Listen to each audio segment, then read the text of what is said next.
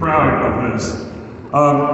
For instance, in I think it was 2006, I was able to kind of forge a reunion of Herb Reid, who was still carrying the name The Platters, and Sonny Turner, who was the replacement for the great Tony Williams, who sang all the big Platters hits.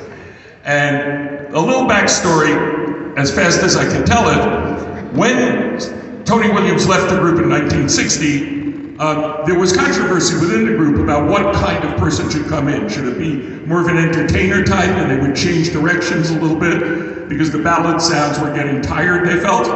Or should it be somebody who could sing the Tony Williams songs? I'm about to give you all of it on this stage tonight. So first we're going to go back and look at 2006 when I actually convinced Herb Reid and Sonny Turner to share a stage together for the first time in decades. And it was this stage right here at Mohegan Sun.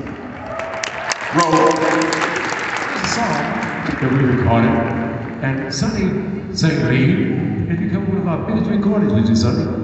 You want to do it again? Maybe, thank you. Maybe you don't remember it. I'm running out of money.